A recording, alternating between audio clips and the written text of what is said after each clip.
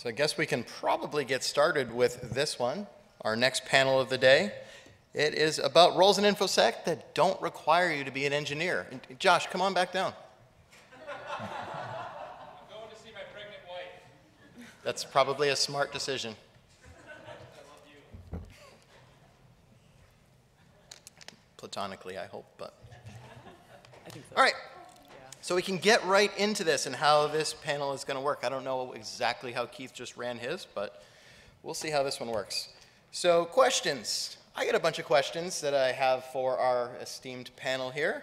Hopefully we can't stump them too much or anything like that. But at the same time, if you have questions, that's going to be awesome. So go ahead and think of questions. I moderated a panel last year, and I think I asked people for questions. Potentially to be asked at the end, but I had Josh on the panel and I had Andy Ellis from Akamai, and those people just talked forever. So we kind of ran out of time, but we'll try to have time this year for audience questions and see how that kind of goes. So who are the five of us up here? Well, just kind of really, did I misspell your last name, Rachel? It's okay, that's amazing. I'm going to take a picture of that later. Let me fix that right now. No, it's really okay. I'm going to change my name now. Spatz is the best last name of all time. But Platz is better. As soon as I saw it, I'm like, oh no. No, that's fine. I'm a last-minute fill-in, so. Hi, Mike. Okay, so we're back. So we have Rachel Spatz, also known as Platz, the demand manager at Cybereason. We have Jordan LaRose, who's a technical writer at Rapid7, Susan Kaufman, a principal senior security manager at Veracode, and Nick Castle, a client director at Optiv. And I am your friendly moderator, Patrick Laverty. So let's get right into the first question. Please introduce yourself, where you work, even though we just went over that, what you do, and a brief background. Nick, you want to start? Sure thing. So my name is Nick Castle. I'm a client director with Optiv Security. For those of you who don't know Optiv, we are the nation's largest cybersecurity solutions integrator. So I've been with the company for over 10 years and have kind of started, at the beginning as doing renewals and working my way up through the system. So prior to joining Optiv, this is my first job in Infosec. I was in a completely different industry in food service. So I actually managed an Applebee's of all places for a couple years. So, yeah, so that's a little bit of my background. So I'm Jordan LaRose. I'm a tech writer at Rapid7. I just recently joined up actually 2 months ago. And this is also my first job in information security. Beforehand, I was a tech writer at Electric Boat building submarines. So a bit of a change there, but I'm enjoying it so far. Hello. My name is Rachel Spatz, Platz. I am a demand generation marketing manager at Cybereason, and this is my third job in cybersecurity. I previously worked at Core Security, did pen testing, vulnerability management, Katie Ledoux, and before that I worked at SSH Communications Security, which did encryption and user key management. So I've been working in cybersecurity for about 6 years in marketing. Hi, I'm Susan Kaufman. I'm a program manager at Veracode. For those who don't know Veracode, we are a cloud-based solution for application security testing. This is not my first job in security. I've been at Veracode for 3 years. I was at EMC for 10 years before that, and most of my time at EMC was in security in some way. I worked in our corporate product security organization, where we developed a secure development lifecycle process for all of our software products, and I also ran vulnerability management. And other than that, I've been in the world of software for more decades than I'd like to admit.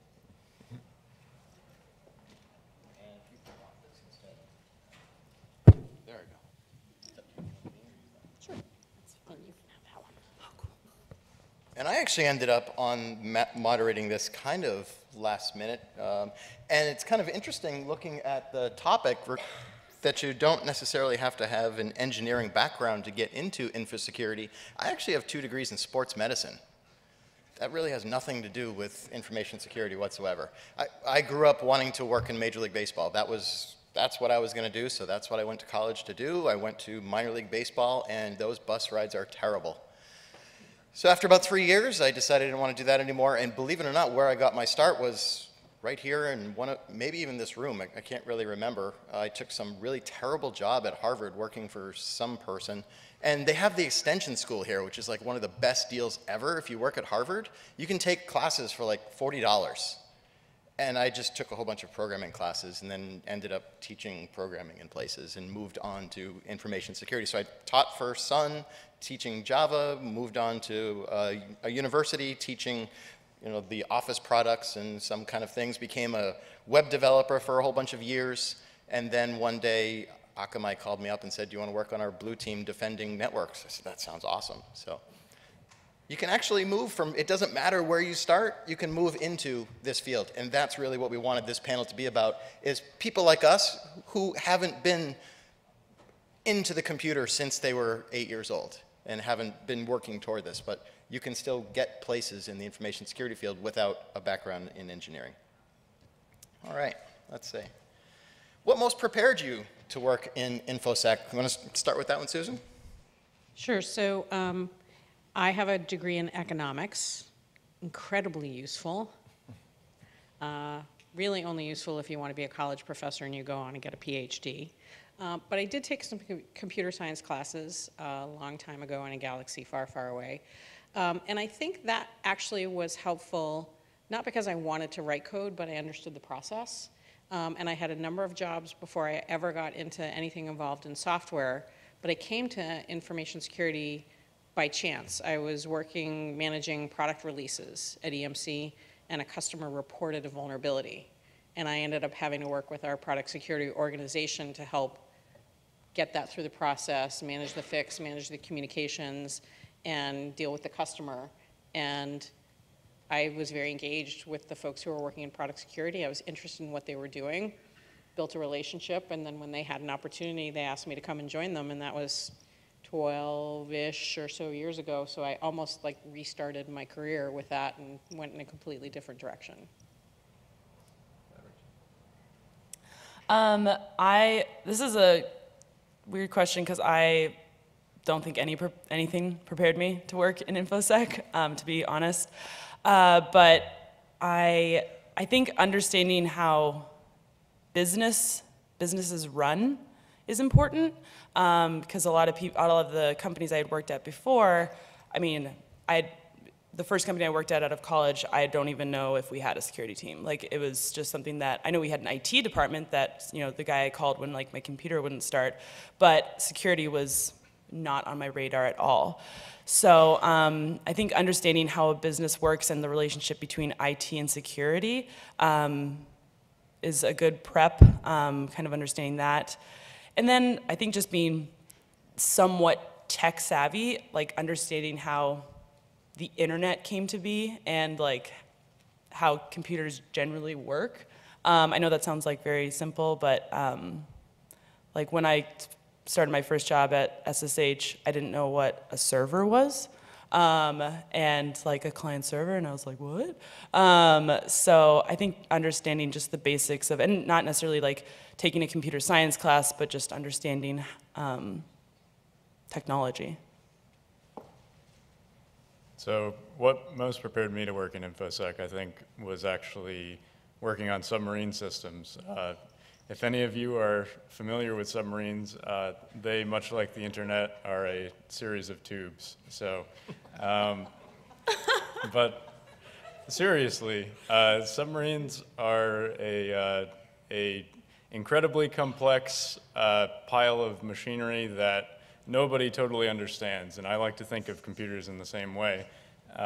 They're both sort of something that you have to take apart piece by piece and start to specialize in.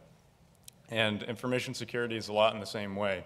There's a lot of stuff going on, and the only way to really take it all in and deal with it is to just take it piece by piece and try to adapt to it as it comes to you.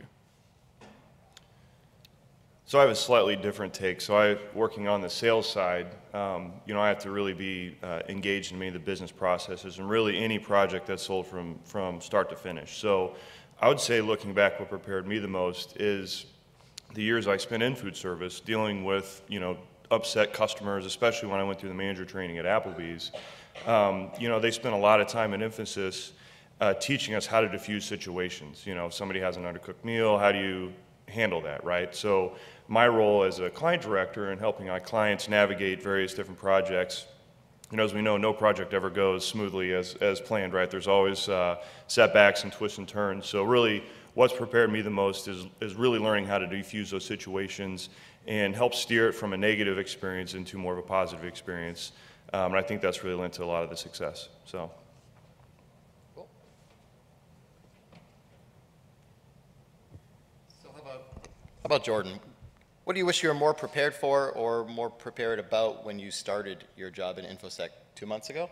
Yes. Okay. So I have to admit, when I came in, I thought I was super knowledgeable about computers. I had, you know, played with them for years, taken them apart, put them back together. But when I came in, what I realized was that no matter how much you think you know, there's always more to know. So when I got into information security, the first thing that really baffled me was Python. I had some experience in C++ beforehand, but it was not nearly enough to help me understand the you know, complex scripting tools that a lot of the penetration testing team uses. So beforehand, I really wish that I had just sort of, I guess, tried to get that same mindset that a programmer has when they try to create a piece of software to accomplish a task. Having that sort of ability to break things down into individual processes and sort of put it all together to work is something I'm still working on developing today. And if I can also tell a little story about Jordan, he and I actually work together. We both work at Rapid7, and at Rapid7 we have a team of about 25, 30 or so pen testers. And I know a lot of pen testers, and there's brilliant pen testers all around the world, and on our team we also have some really smart guys. And when Jordan was hired, one of the probably not the first thing, but one of the first things he got sent to do was to come to this thing that we call hackathon. And hackathon is when we get most of our pen testing team together in a building and we kind of just all work together. And you can imagine my head spins when I look at some of these other guys on my team and some of the stuff they know. And here's Jordan starting his job, first job at Infosec, walking into a room of 20 to 30 pen testers with the IT and the hacking and all that kind of stuff flying around. And then to make it even more badass by him, on Wednesday night of hackathon, we have what we call our mini-con, where everybody's encouraged to kind of present on something for about 10 minutes, and everybody's up there showing this new hack, this different hack that they're going to do. He just signed right up, and he's up there giving a presentation with everybody else, and I thought it was one of the most valuable ones that anybody on the team gave, and he's just like, I'm one of you guys, I'm right here with you. So that was one of Jordan's kind of badass moments, I think, with starting in Infosec. Thank you. Rachel. Yeah. Sorry.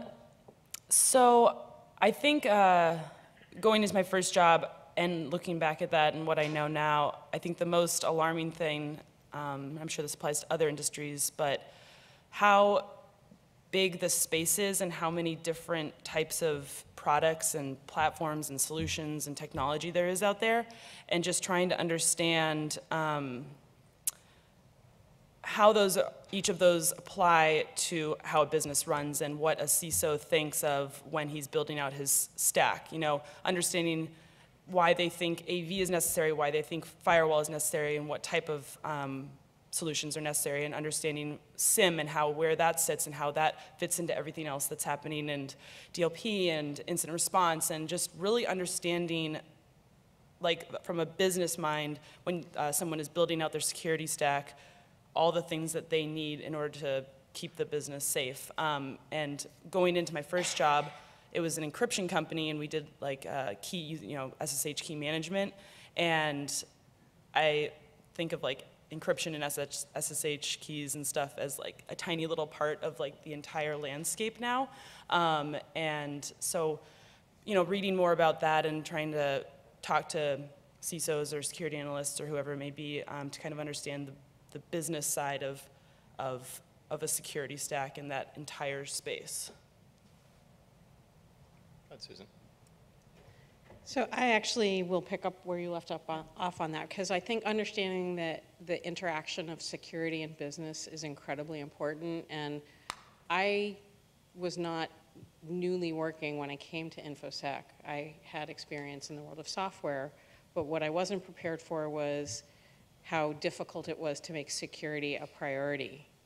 And so that's where you have to be able to engage with the business people to educate them, not harangue them, and help them understand why it has to be a priority. Because often it's not. Even today, surprisingly, it's not. So being able to speak in business terms about something, somewhat technical, you don't have to go too deep, but be able to present facts and figures and help lay out the risks that the business will understand, so they understand why they have to make it a priority. That was a hard lesson to learn, and that's still part of my job every day today, and it can be a battle every day. Yeah, and I agree with you. I mean, trying to help, our CISOs and the board of directors and the various C-levels and the clients we work with take what the outputs of these different technologies are giving and tying that back to business works is very challenging. So, whenever I came into the industry, it was a bunch different than it is today, but for me, it was relatively easy to pick up, okay, a firewall does this, DLP does that, the actual functionality of the spectrum of technology that's out there. But for me, what would have been very helpful back then as a young person coming in is learning how each of those technologies interplay with policies, procedures, standards. What does compliance have to do with that, right? What are some of the external factors that are forcing the businesses to make decisions that aren't necessarily based in either a technology or a functionality? So, and again, that's one of those areas that's still kind of always evolving and I'm always trying to stay in front of. But I think that would have been the most helpful if somebody would have set me down and said, okay, here's technology, but here how it all works with the business. That took me a long time to just kind of figure out on my own. I'll throw this out to anybody that wants to jump at it. When somebody doesn't really have a technical background and they're moving into something like Infosec, which is a technical field, it can probably be a little bit scary, like, I'm going to be intimidated by all those engineers and tech people. How much of that do you think is a real concern, and how much of that do you think you probably, how much tech do you think you should know, especially if you're not exactly in an engineering kind of role? I'll take that one to start. So, I'm definitely not technical. My wife actually jokes that she's the help desk of our house. I can't even figure out how to work the iPad half the time, right? So, but when it comes to understanding the basic functionality of the various technologies out there, I do understand that because I've been living in it for 10 years. I see it every day. So, I think it's okay to not be the subject matter expert in everything, but as long as you know the basics of how something operates or how a technology operates or how maybe two technologies interplay against one another. I think to come in and not have that expertise is okay. You don't need to be the expert, but as long as you have a basic understanding, I think that's at least a start. And to add on to that, having a sense of curiosity and being willing to ask questions is important, and also having a little bit of humility. So I have a pretty good technical understanding. I'm not a hands-on technician and haven't ever been in my career, but I work with some incredibly smart people, and they like to teach and they like to share. And as long as you're willing to be honest about what you know and you don't know, and you don't try and act like something you're not, people are going to respect the fact that you want to learn and you want to grow. And most of my career, I've been a program manager, which means I'm responsible for coordinating a lot of people to solve problems and deliver things. So I have to know the right questions to ask. But generally what I do is find out what kind of skills are needed, and I find those experts and I bring them in and I get out of the way. So you just have to be willing to understand the context and then bring in the experts and then have an opportunity to let them be the experts and then learn from them.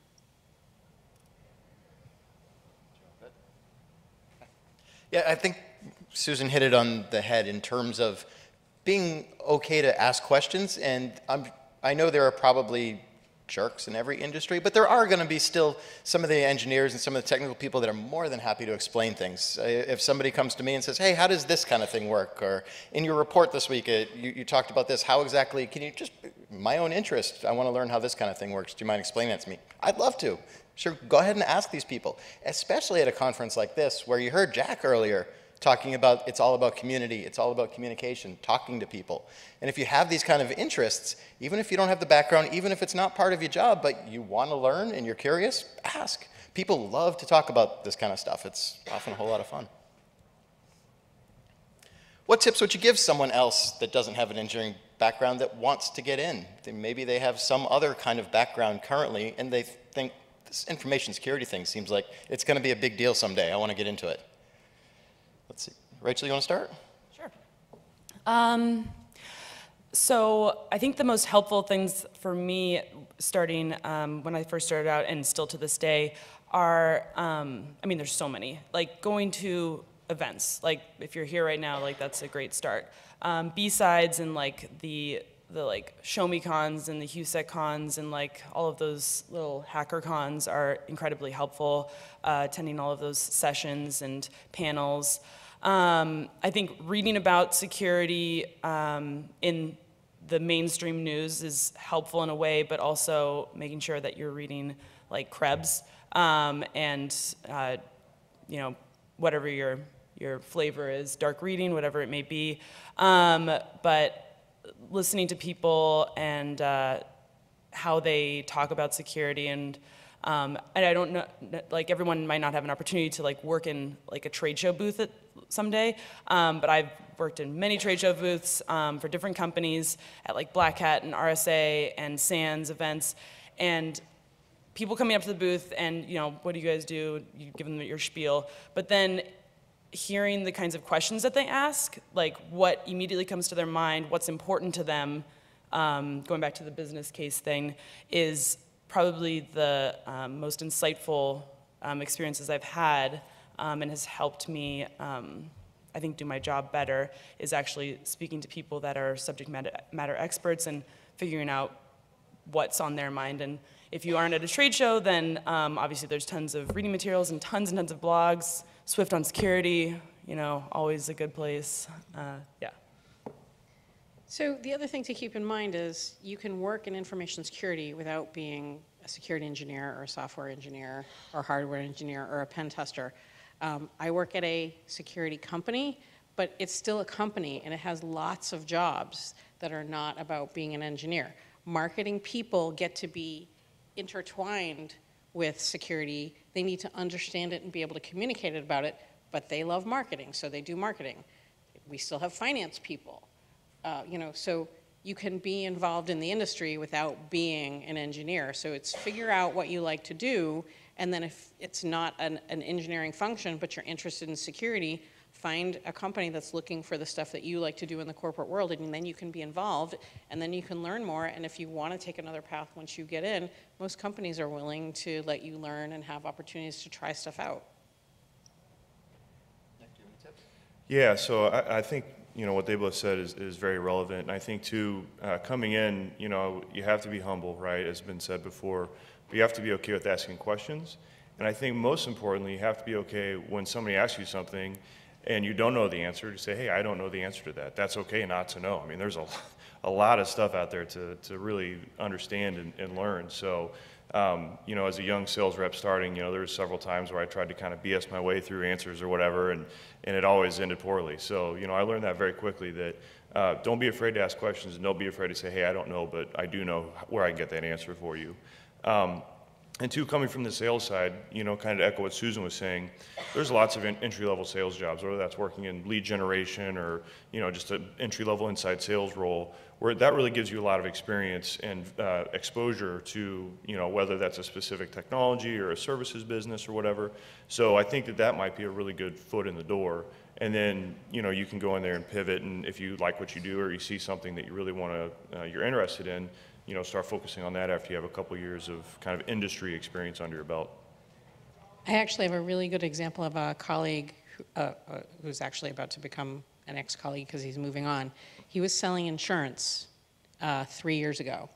He came to Veracode in an entry-level sales, like lead generation or something, some kind of role like that. Did that for less than a year. Came over to program management and learned about program management, was an associate for less than a year, moved into product management because he wanted to learn about how products get developed, and that was his ultimate goal. He was in product management for a year, and he just took a much bigger role in product management at another company. So from insurance to software security product management in under 3 years. Jordan, are there any tips that today you'd give yourself 2 months ago? Honestly, I think one of the most important things that you can sort of show in the industry, and one of the most important tools you can have, is just a baseline interest. If you're here, you're probably interested in security, at least I hope you are. But if you can show in an interview, or you can show when you're talking to somebody in the industry that it's something you really care about, or something that really sort of makes your mind work, I think that's really important. And then, as a result of that interest, those important questions that you'll have to ask will come naturally to you.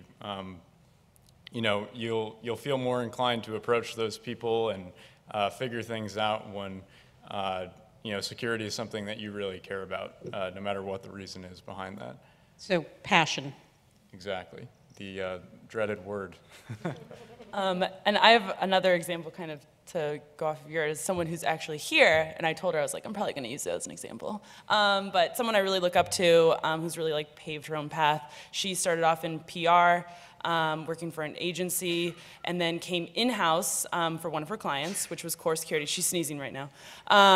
And she was just she was our PR and social media person, but she would spend so many hours sitting with our security team and our technical team, product team.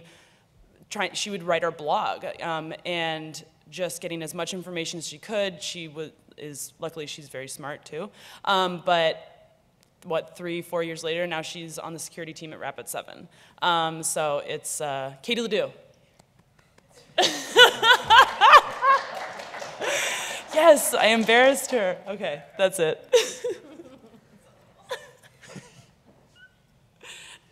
All right, so how about, did you intend to work in Infosec, or did you fall into it, and how? You want to go first, Nick? Sure. Yeah, no, absolutely. I had no intention of going into Infosec. I actually had some friends that worked at the company I started with. So Fishnet Security was a predecessor company to Optiv, and it was based in Kansas City, which is where I'm from.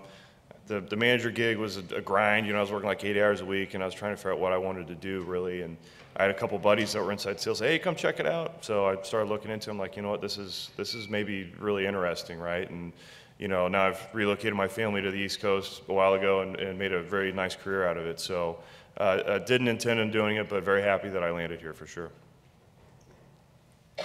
Yeah, I can sort of concur with that. I definitely didn't intend information security. I knew I was interested in tech, but as far as I guess falling into it, it was a very, I guess regular process. I sort of applied for jobs. I got an interview with Rapid7, and as soon as I interviewed at the company, that's when I knew I wanted to work there, because there were so many of those questions that I wanted to ask in the interview. It was a 2-hour-long interview, and I feel like that wasn't enough time. So again, that interest, those questions that you'll ask, I think are integral in sort of falling into the industry. Yeah, no intention at all. I moved to Boston 6 years ago, and I had been working in the world for 2 years, and luckily had a foundation of marketing knowledge. So signed up with like a temp agency, and 3 weeks after moving to Boston, they threw me into this company called SSH Communication Security, and basically as a temporary position to work as a marketing coordinator to help with trade shows and emails and just general marketing stuff that I had some ability in. And I went to my first security conference, I think it was like Infosec in Orlando, Florida, and I was hooked after that, because I walked into the trade show floor and I was like, what are all these people? And I didn't know what any of the companies did, and it was so interesting. I would just spend the day walking around, and I mean I worked, I was in the booth, but on my breaks I would walk around, and you would check out all the messaging and go and talk to different vendors about what they did, and And then after that, I started noticing, like I would start actually noticing stories about data breaches in the news, because like before I was like, I don't care. But then I started getting very interested in that. So and then 2 companies later, I'm still in it, and I plan to be in cybersecurity for hopefully the rest of my career, because I think it's the most important industry out there. But security conferences do have the best swag, though. Yeah, they have pretty good swag. Definitely. So I didn't have the intent to work in it because I've been working long enough that it didn't exist when I started working. So I didn't work in anything technical for the first couple of jobs, and then I got into software project management. And I think I talked about this a little bit already. I spent many years doing that.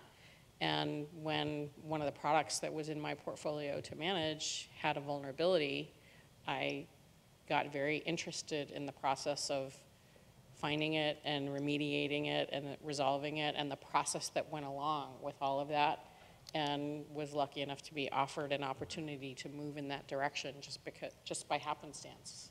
So it was, I guess we make it 4 out of 4, or 5 out of 5. Yeah, absolutely. None of us intended to do this, and look at where we are. Because I can relate to what Susan said. It didn't exist anyway, next question. What skills do you think are important to you being successful in your job? Susan, you're still thinking, so Jordan? I think this applies to any job. Ability to listen and communicate effectively is important to any role, because unless you are sitting in a room by yourself, working for yourself, and never dealing with another human being, generally every problem that I see happen is not because a product fails or because somebody didn't do their job or somebody intended to do something harmful. It comes with missed expectations and miscommunication. So being able to communicate effectively both in person or communicating verbally, as well as in writing. And that's actually becoming more of a challenge these days, and I apologize for being generational, but people who are used to typing, a couple of characters in a text and abbreviating things, having good writing skills and being able to address a professional email effectively stands out so much. It seems very basic, but those are things that get noticed. I think you just made Jordan's day. Yes, you did. So for my job specifically, so I'm a marketing manager. I have a very difficult job, along with salespeople, because selling and marketing to info security people is challenging, because they are like no BS people. They will see right through you. You can't like do the like HubSpotty like 10 things that will clean up your security environment, and like they'll be like no. So for me, going off what Susan was saying, having good interpersonal skills and being able to be open to asking questions and learning more, and general curiosity, and understanding that you do not know best, you need to go to the people that know best. Fortunately for me, I am surrounded by the people that I try and market and sell to. So we have a security operations center in our office. I go in there numerous times a day. One of our SOC members is here, and I'll go in and I'll be like, can you read this? What do you think about this? Like, what would you think if you got this in the mail from us? And it's incredibly helpful. I mean, they're sometimes too honest. They'll be like, that's so stupid. And like I wanted to like be like, oh, like maybe we should do like a giveaway, like a Nest camera. And they were like, are you kidding me? You can't give like security people cameras. Like, I was like, oh, yeah. I was like, oh yeah, good point. So it's really helpful to be surrounded by the people that I'm trying to market and sell to.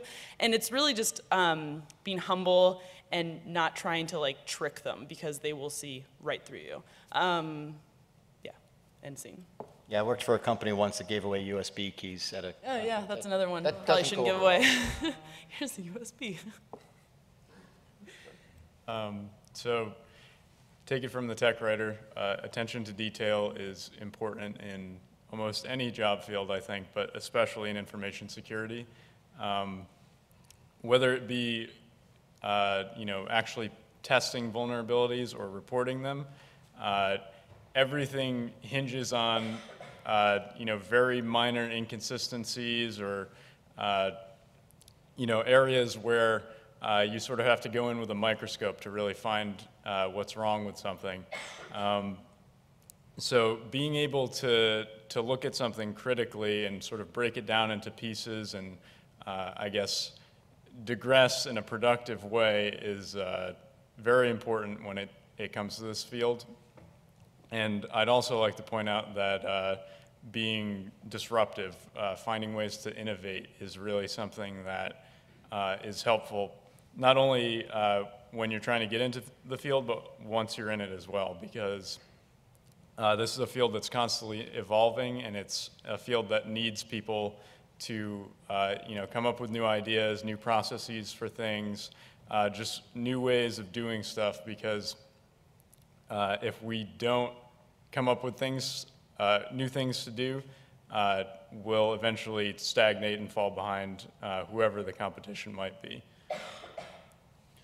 So being the last one to respond, this afforded me the luxury to think about this for a minute. So there's several skills that I think are very important to my job, again, tempered through a sales lens, right? So the first one is be relevant. And what do I mean by that? So, I'm constantly emailing and calling CISOs, CIOs, senior directors, CTOs, across organizations that I'm prospecting into. And I always try to put myself into their shoes and think about how many emails that they get in a day. Hundreds, if not thousands, right? Half of them are from guys like me trying to get a meeting or a follow-up or whatever. So, I found to be very successful, and now I apply this everywhere, but be relevant and to the point. I never send an email, especially an introductory email or an unsolicited email, more than about 2 or 3 sentences. If you don't have somebody's attention within the first couple words, you're in the trash box. So be relevant and be concise. Another very important skill, to Susan's point, is communication skills, specifically the ability to listen. And I'll give a kind of an anecdotal example. So just about a month ago, I was attending the Boston Secure World Conference down at the Heinz Center. And I observed kind of from a side an interaction between a sales rep and then an individual from a very large organization based in Boston that everybody in this room would recognize their name. So the person from this company came up and started asking questions. Sales rep got real excited because they saw the big name. He's like, oh, wow, we're going to really impress this guy. And he started just talking and talking and talking. The person from the customer was trying to interject. He was trying to share his problems. He was asking questions, but the sales rep was just going. He wasn't even taking 1 second to listen to this guy. So a few minutes went by, the guy kind of threw up his hands and walked away, right? And I think that sales rep, had they just taken a minute to stop and listen and really hear and understand what this, fairly high-ranking person from this company was trying to say, he most definitely would have at least led to a follow-up meeting, if not a sale. But now, good luck selling to that guy anytime in the next couple of years. So listening is very, very important. Communication skills, for sure. Yeah, and that's awesome. And I would add on to that, and this, you guys can throw tomatoes at me if you want, because I'm going to throw out a very fuzzy one, but situational awareness. So that's a perfect example of the person had their own agenda, the salesperson there had their own agenda, and rather than opening themselves up to what someone was wanting to bring to them to ask for their help on, he was just doing his own thing. So you have to be able to read the unspoken messages, pay attention to the dynamics of the people in the room. One of the best things somebody ever told me is, especially now where everybody has maybe 3 devices sometimes they're carrying, especially if you're trying to get somebody on your side or pitch something or get a project approved or get funding for something. The moment one of the decision makers picks up their device, you've lost them. So you have to keep them engaged. And sometimes you can get them back, but paying attention to the nonverbal cues that are going on in the room, and sometimes other people in whatever situation you're in are communicating between themselves nonverbally. And so it's not an easy skill to develop, and it's not innate in everybody, but it's really, really important. I thought this, let's see. That's last question that I have might be just kind of fun. What's something technical you've learned on the job that you didn't know when you started? I'm going to go first because I feel like I don't want anyone to take mine. I thought about this before. Luckily, I saw this answer. Question.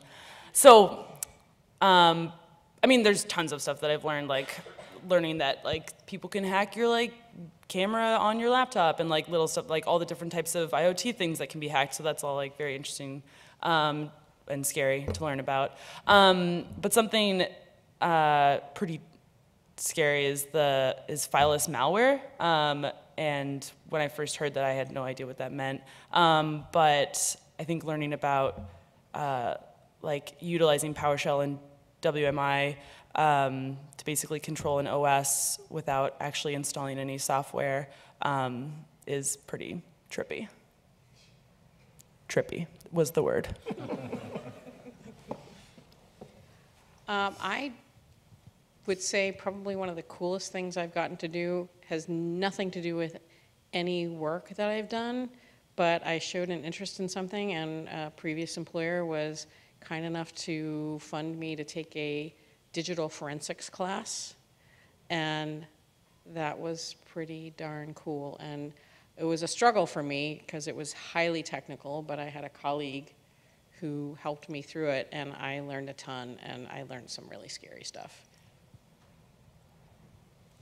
So I guess the thing that I wanted to point out is not really pertinent to cybersecurity per se, but at the hackathon, Patrick mentioned one of the consultants actually taught me how to pick a lock, which I thought was very interesting. It's a lot of fun, and it's actually a lot like hacking in sort of a high-level sense. It's breaking something down into pieces, identifying the safeties, and then bypassing them one by one. So I've learned a tremendous amount of technical, information that I didn't know coming into it. But some of the things that really stand out, not that long ago, I participated in a presentation of findings where we did a very large corporate-wide penetration test for a Fortune 100 company. And, so it was a several-month effort with multiple resources and across the world doing all sorts of pen testing. And it ranged from, app scanning all the way down to social engineering and, physical security penetration testing. So to see the results of that, the ways that these guys were actually able to gain entrance into secured buildings and go around and just the information, whether that be printed files or just open ports or conference rooms with a computer in it that's unlocked.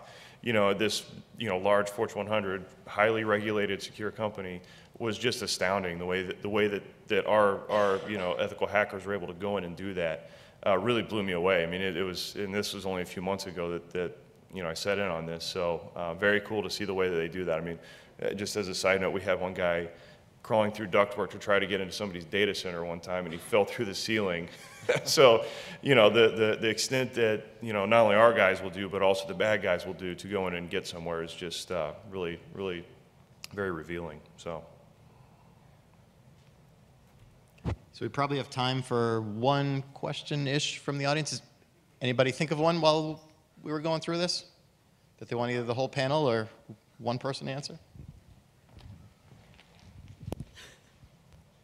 So I'm in more of a technical role myself, more of an engineer, but I was kind of just curious, is there anything, feedback you guys could give, I guess, to more technical people, or like criticisms or tips, I guess, to help you guys be more effective in your job? I don't know if I've ever told an engineer what to do. Here's your chance. So, I just keep helping everyone else out and in like the information sharing manner. And I think, like I said, attending meetups and BSides and hackercons and capture the flag type things, networking, I think, I can't help you in any way, but like probably like other people here can, just like saying hello. Maybe patience with those of us who are less technical than you, especially those who are expressing interest and curiosity and want to learn and need things explained to them more than once. So people aren't trying to bother you. They generally really want your help. There any others? Do your companies formally encourage additional education or certifications? The short answer is yes. I don't think certifications as much, but I could be wrong. Mike, certification? Yeah. But yeah, definitely. I mean, we sponsor a lot of kind of information sharing gatherings and meetups because that's very important. I mean, I feel like that's how security has evolved, is from everyone sharing knowledge about, look at this piece of malware I found and look at this thing that I discovered, and sharing research. And so I think it's very important. Yeah, and that's actually, I'm glad you brought that up, because there's a lot of certifications that are not necessarily engineering oriented. There's CISSPs and GSECs and GIAC, or Certified Ethical Hacker, and that kind of stuff. But there's other organizations that offer other more process and program level and management types of certifications that are still around this. ISACA is one.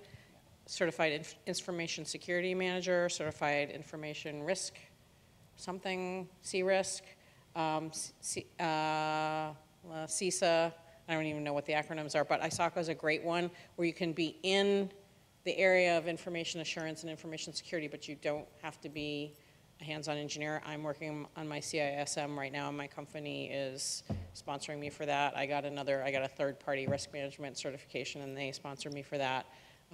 And so, yeah, definitely.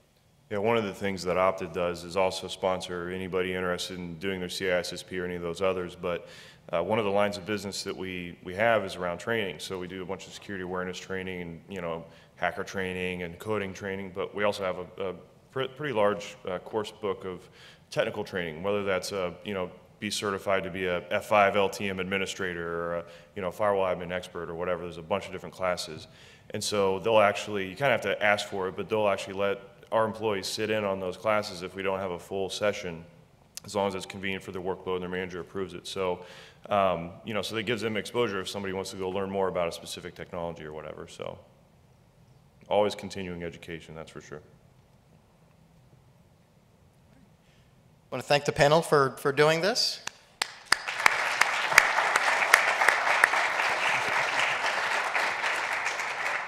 And thank all of you for coming, and I'm guessing if you catch one of them out in the hallway and you get questions for them, they'd probably be happy to answer that. And